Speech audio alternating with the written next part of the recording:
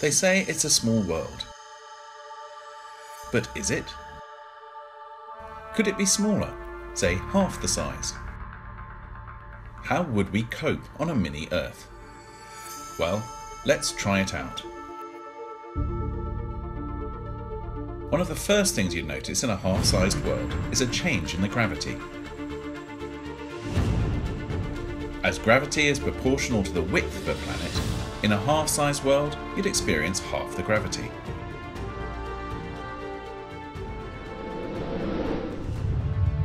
Impressive, but it's not all fun and games.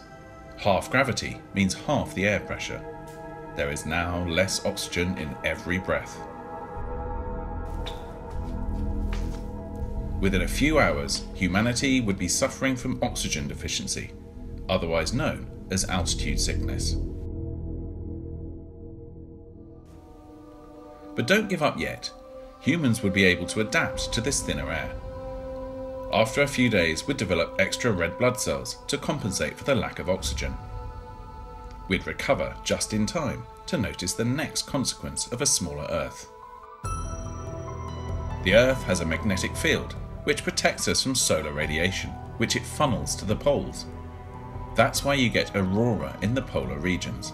It's the radiation interfering with our atmosphere. But with a smaller Earth, the magnetic field becomes weaker and goes a bit weird.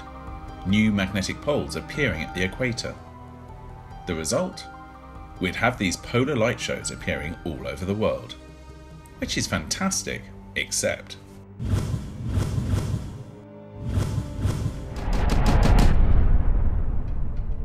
this solar activity also plays havoc with our electrical networks, which would make large-scale blackouts something we'd have to get used to.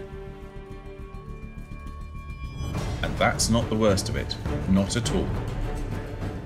More radiation getting through to our atmosphere, combined with weaker gravity, means the atmosphere will soon lose most of its oxygen. So it's goodbye to us. Eventually, the Earth and its atmosphere would end up far more Martian. It's the curse of smaller planets.